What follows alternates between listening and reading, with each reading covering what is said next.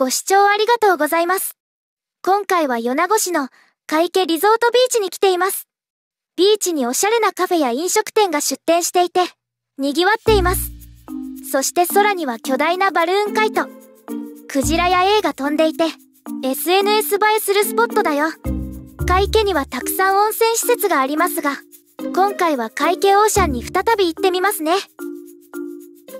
すでに公開中の海家オーシャン洋の貸し切り風呂の動画に続いて、今回は和のタイプの貸し切り風呂に入ってみますね。脱衣室が畳敷きなんですよ。座布団も和を感じますね。そこにぽちゃんは着物コスプレでさらに和風を強調したいと思います。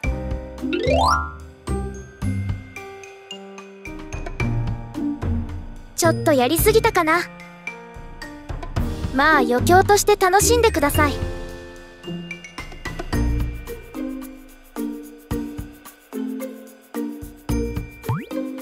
最近ではシリーズ化しているかんざしコーナー。本日はキラキラの一本かんざしだよ。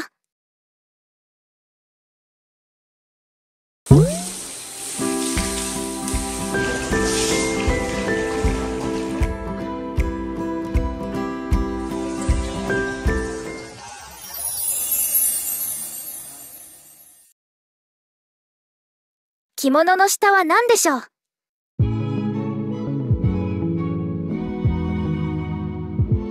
正解は入浴準備完了女子でした。さてさて、浴室に行ってみましょう。先ほど脱衣室からちょっと見えてましたが、大きな陶器の浴槽です。お湯の温度は41度くらい。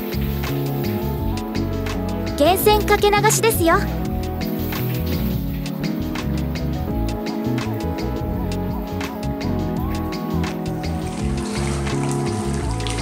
少し硫黄のような匂いがしますね。それにしてもこの湯船すごく大きいですよね。大人2人なら余裕で入れますよ。ぽちゃんは鍋料理の具材になったような気分です。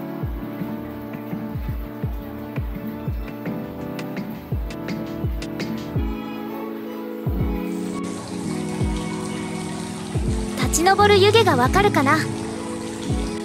泉質は塩化物泉、確かにしょっぱいです。中性紅潮高温泉だそうで、温泉成分が体に入りやすいみたいです。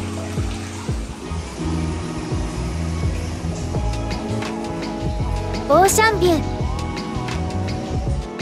ー、温まった体に潮風が心地いいです。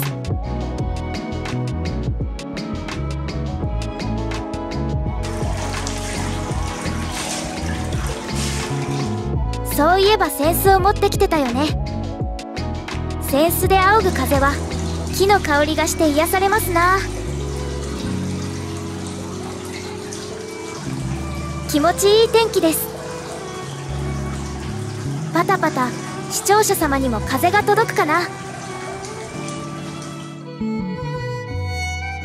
落ち着いた和の貸し切り風呂の雰囲気が届きますように。最後までご視聴ありがとうございました。